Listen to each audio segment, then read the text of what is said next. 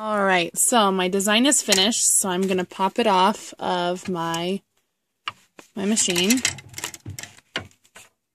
Hold on one second. There we go. It's a little hard to do it one-handed. Okay, so this is how it looks like off the machine. So then I'm going to pull it off of my tearaway. And that's easier for me doing it one-handed, just to leave it into the hoop. You can obviously take it out of the hoop first. And then you just clean it up.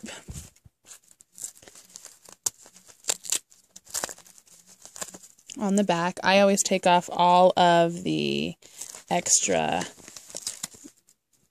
tearaway because it's going to be on some little kid's head and things like that. You don't want all that jazz. No brainer, right? So anyways, so you just clean it all up.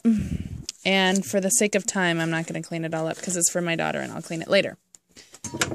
So then you take your hood, and that's when, or your piece, your design, and you bring it over to your table.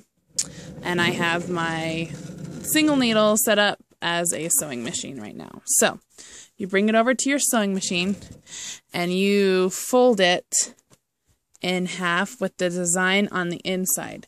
So the good part of the design is on the inside. You fold this in half. So then you see the back part on the back. Now you're going to run a stitch all the way down your seam that you cut. Not the mended side already, but the top part. So run it completely down that. So I'm going to do that, and then I'll talk to you in just a second. All right, now I normally do it, sorry, let me flip that again. I normally do it the same color, but to show you, I did it a hot pink. So you run it all the way down, so now you have a little cone looking thing, right? So then you flip it right side out.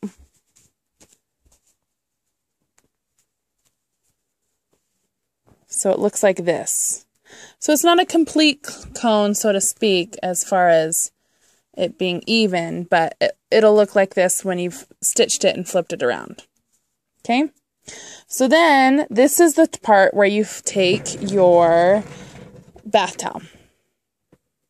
And you find the middle of your bath towel, which is pretty easy on these, it's right here. The middle of the long side of your bath towel. Okay? And then you match it up to the middle of your hood, and you run a stitch across connecting the two. So let me do that, and I'll be right back. All right, so as you can see, I have, sorry, I keep flipping that on you guys. As you can see, I have it's all attached, ready to go through the machine. This part is on this part, and I'm just going to run a stitch all the way down this to there, and then it'll be attached to the bath, and then I'll show you how to do the 3D part.